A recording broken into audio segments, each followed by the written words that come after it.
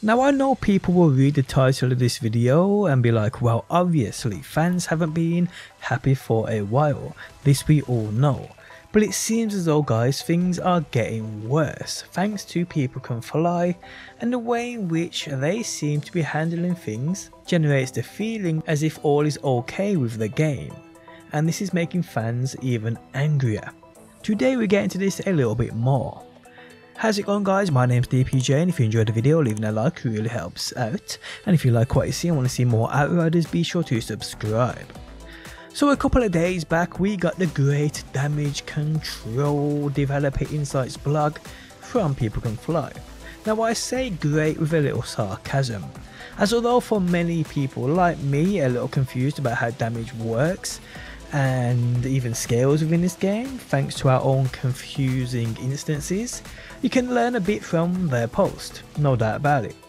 But the problem I'm seeing and the community's frustrations continue with the fact that it's all good and dandy People Can Fly explaining how damage works in the game, and it makes sense why the damage mitigation issue took so long to fix, but at the end of the day guys, the problems go way deeper than just damage.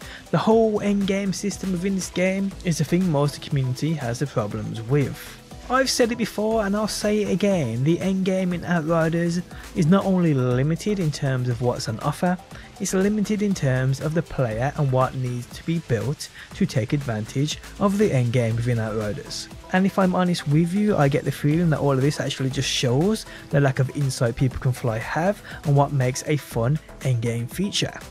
Us as a player going into the endgame, as in reality, we are limited in terms of what needs to be made to compete against those gold challenge tier scores. We need DPS, no two which ways about it. Changes need to be made which can be done easily, which allows not just DPS builds to dominate higher scores and fast times. We were promised a game in which we can build our classes in any way we like, and although we can, in that endgame we are seriously limited in terms of actual efficient builds compared to what could be possible, and this is due to the lack of insight around endgame, due to it all just going in one direction, and that is a DPS speedrunning build mode. That's what expeditions basically are, and it's for reasons like this why many people are angry. Just explaining why damage mitigation is a big part of the game, and when it breaks it's why it takes ages for it to be fixed, we get that. But this isn't an issue which is important enough or even detrimental enough to the game when there are much bigger problems here. And I feel this is a problem many people, the community, are having here. Like I said, it's like People Can Fly don't actually see the issues the game has. And no doubt we will get another developer insight into loot drops, which will be fun and no doubt a good read.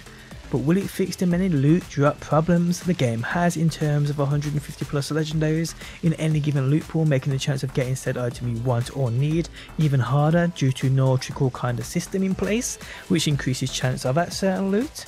I mean, I said within the demo days that I hope this game has some kind of loot pools, and not loot pools in regards to loot levels, loot pools in regards to certain places dropping certain loot. I said this back then and I'll say it now, it would help massively. But even beyond loot, expeditions themselves have not been utilised right, and like I said earlier are basically DPS build speedruns, where we just chase a timer.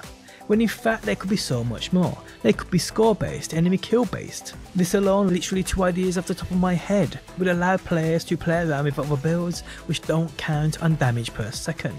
It adds fun into the game and allows people to experiment way more and actually succeed with their experimentation, making it worth the effort. What we have right now is build a DPS build, storm through challenge tiers, and done. That's it. And to be honest, at the end of the day the signs were kinda there from the beginning, and their direction was clear. The very first patch they nerfed us, taking away the very fun we were having by making things harder, making us less efficient, and quite clearly limiting what and how we play the game. Taking away the player's ability to feel overpowered in many regards makes sense in a PvP game. This is strictly PvE, and them doing so early on showed the kind of insight they had in regards to how they want people to play their game, and not allow us to play it how we want to play it. Yes, they have recently buffed a few of those underpowered abilities over the past week, but it's still in regards to DPS. And after really looking online the past few days, many of the community feel the same way as I do. There are still many core problems with the game. Even with perfect stable connections and no dodgy one-hitting enemies, if the game eventually gets into that kind of state, a decent state, The game itself doesn't offer enough in terms of that end game to keep the player happy, because it's extremely limited in what can be done and what needs to be done to play and succeed. So yeah, although these developer insights are decent reads, 99% of the community want to see some concrete changes put in place which actually affect and benefit the player in the game. But hey guys, this is just my opinion and how I'm feeling right now. But what do you guys think? Do you think they're kind of undermining us as a player by the things they are doing here? Do you feel they actually know for themselves what's best for the game? You tell me. But on that note, the end of the video has arrived. If you enjoyed it, leaving a like really helps out. If you're new around here and want to see more Outriders, be sure to subscribe. And if you never want to miss a video I upload, you can turn notifications on by hitting that bell button, people. Well, thanks as always for stopping by, and hopefully I will see you on that next one.